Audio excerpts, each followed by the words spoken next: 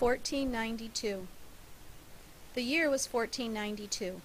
King Ferdinand and Queen Isabella, as the rulers of Spain, provided Christopher Columbus with 3 ships. They gave him money to pay for crews to sail them, plus food and water for the long voyage. Columbus was to sail his fleet westward to the Indies. There he would trade European goods for rare spices, gold, and other treasures that the king and queen desired. Columbus's 3 ships had names: the Nina, the Pinta, and the Santa Maria. Can you find the smallest ship in the picture? That is the Nina. The middle-sized one, the Pinta, was the fastest of the 3. Columbus chose to sail on the largest ship, the 120-foot-long Santa Maria, or St. Mary. Proud of all 3 vessels and wanting his voyage to succeed, he was determined to choose the best sailors that he could find in all of Spain. Columbus was confident that he could attract the men he needed and convince them to go on the voyage. True, he had to paint word pictures of warm, beautiful lands where gold and rare spices were so common that a person could hardly avoid tripping over them. He suggested, without actually promising, that his crew would return to Spain so rich that they could all live in grand homes and wear fine clothes. Another thing he told them was quite true. Queen Isabella had offered a huge cash reward to the first person who sighted the Indies. Perhaps it was this offer that was most convincing of all to the sailors. One by one, Columbus found his men, and they agreed to join his expedition. At last, everyone and everything was ready. On August 3rd, 1492, the Nina, the Pinta, and the Santa Maria sailed out of their Spanish harbor, bound for a possible fortune in the Indies. The sailors were proud and excited. But when they passed the last familiar lands, the Canary Islands, and found themselves in open sea, out of sight of any land, their excitement began to turn to uncertainty, and then to fear. Columbus tried to calm their fears. Both Columbus and the crew were feeling less safe the longer they sailed in the open sea. As days passed, and then weeks, Columbus's reassurance was no longer enough to keep the crew from becoming seriously frightened. Days and long nights passed. The Nina, the Pinta, and the Santa Maria had been sailing westward out at sea for weeks now.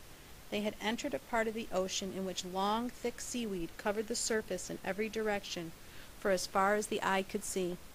This is a good sign, Columbus thought. It may mean we are nearing land. But then the winds died down to nearly nothing, and the sails hung lifelessly from the masts. The 3 ships crept forward and sometimes stopped moving altogether. Each day was like the one before, and Columbus and the sailors wondered, will we ever get out of this seaweed? Will the wind ever change and come back to us? At last, after days and days, the wind picked up again, and they sailed free of the clinging seaweed and back into the open sea. Still, the sailors worried, and they no longer bothered to hide their doubts from Columbus. When will we find the lands you promised us? They asked. Soon, he told them, trying to look confident. Soon, we will get there. But as he said this, Columbus, too, had his own doubts. But the sailors were tired of sailing and were losing hope. They came to Columbus one day and begged him to turn the ships around. "Give me 3 more days," he said. "If we have not seen land by then, we will turn around." But the days passed with no sign of progress. Then on the 3rd day, a sailor called out, "There is something floating in the water up ahead." "Fish it up out of the water," Columbus ordered. Some sailors tossed a net over the side and drew up the object. "It is a stick!" cried one of the sailors. "It looks as if someone has carved its sides with a knife." "That must mean there's land ahead, and someone is living there," the others said excitedly. The next day, several sailors saw branches with green leaves floating on the surface of the water. Then the crews of all 3 ships saw a large flock of land birds flying overhead. "We must be getting close to land," the men cried with great excitement. The birds circled above as if examining the 3 ships, then turned back in the direction from which they had come. "Follow them," Columbus ordered. "The birds will lead us to land." Soon the salty sea breezes began to carry a new scent their way. Could we be smelling the spices of Asia up ahead? The sailors asked one another, growing more and more excited. But still, they saw no land. On the evening of Thursday, October 11th, Columbus ordered the ships to drop anchor, something they had not done on the entire voyage. If we really are close to land, he thought, we might be carried by the current up against the shore in the darkness and never know until it's too late. That night, walking the deck of the Santa Maria, he saw a light in the distance. It is too far away to be coming from the Pinta, he thought, knowing that the ship was anchored farther ahead of his own. And the light is too low in the sky to be a star.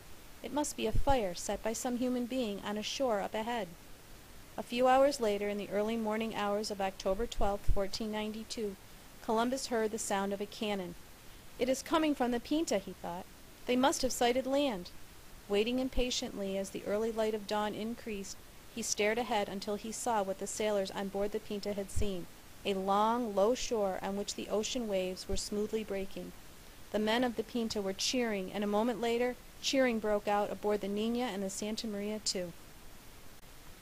Dressing formally for the occasion, and carrying a long flagpole bearing the flag of Spain, Columbus and some of his men rowed over the waves in a small boat to the shore of this new land. Stepping out into the water, Columbus and the sailors stepped ashore.